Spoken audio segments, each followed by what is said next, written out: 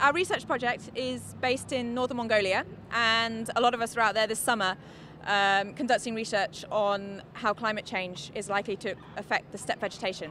And this is really important for the people of Mongolia, because a large proportion of them live off the land with livestock. And so the response of the steppe to climate change is going to be really important for the livelihoods of Mongolian people. Here we have a tree stump that actually fell down on Penn's campus due to Hurricane Irene.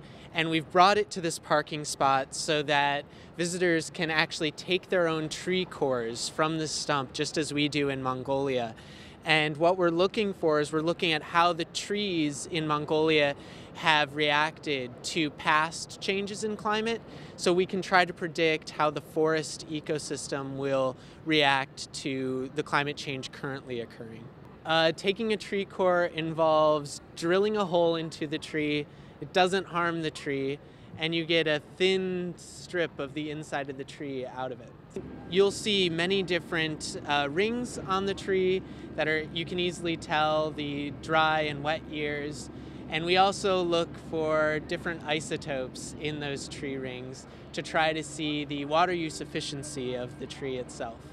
Based on how well the tree is taking up water, it will leave either heavier or lighter isotopes behind in the wood.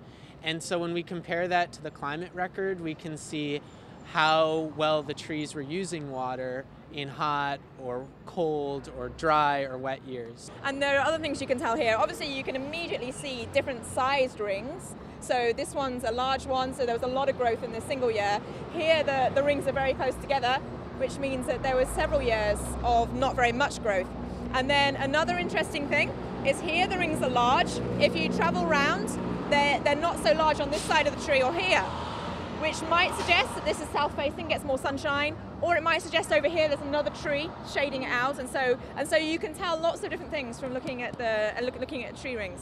And then here you've got the thin section of bark, and just within the bark are the vessels that they call phloem, and the phloem conduct the sugars and nutrients, and the xylem conducts water.